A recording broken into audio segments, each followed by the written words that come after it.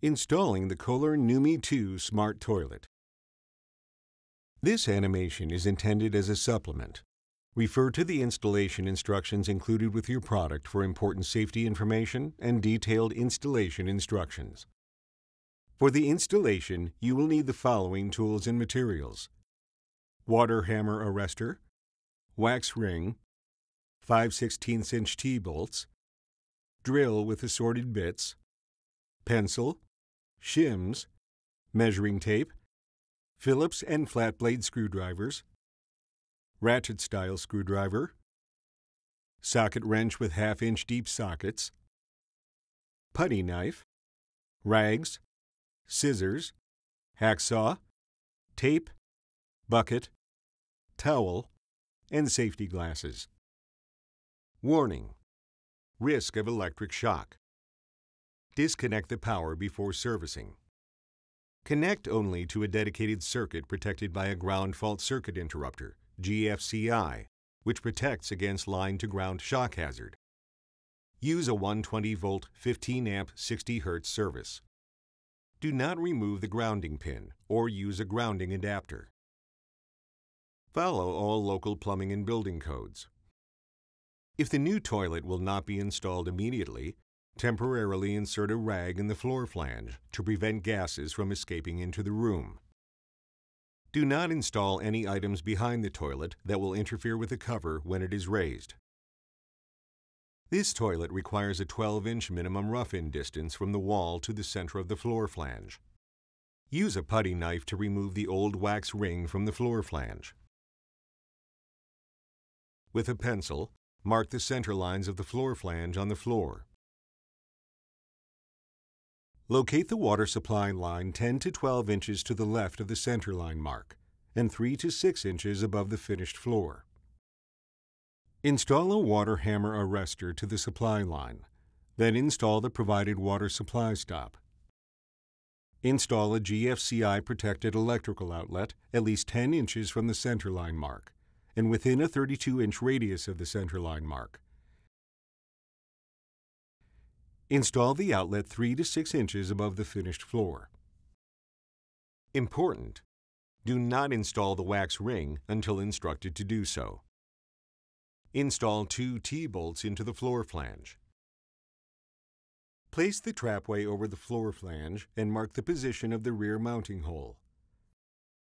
Remove the trapway. Cut out the template and tape it into place over the floor flange. Mark the position of the 4 mounting block holes, then remove the template. At each mark, drill a 3/16" pilot hole. If anchors will be used, drill a 1/2" hole at each mark. If drilling into tile, use the appropriate drill bit to avoid damaging the finished floor.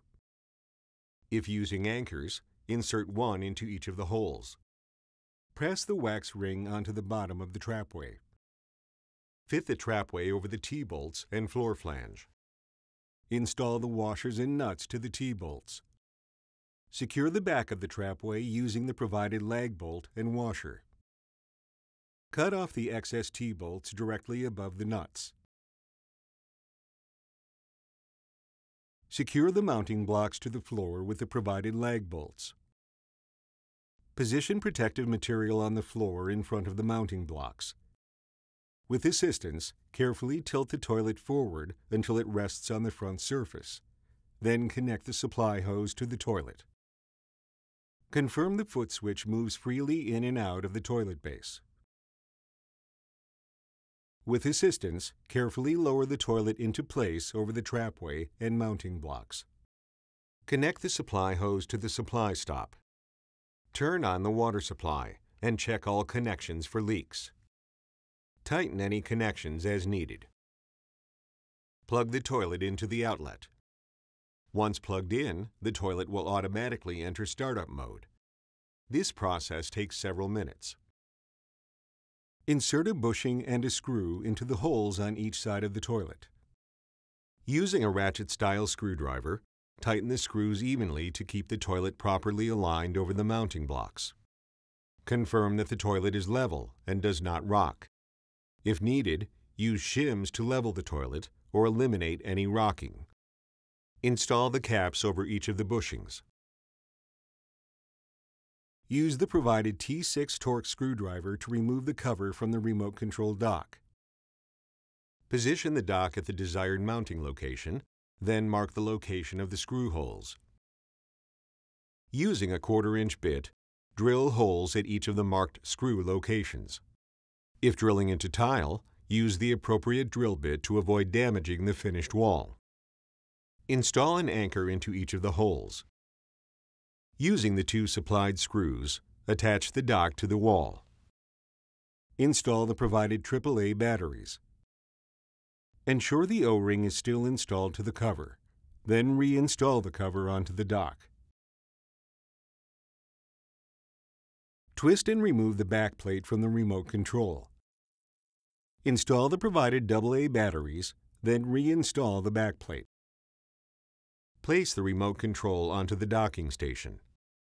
Use the remote control to test the toilet features. The remote control should pair automatically with the toilet.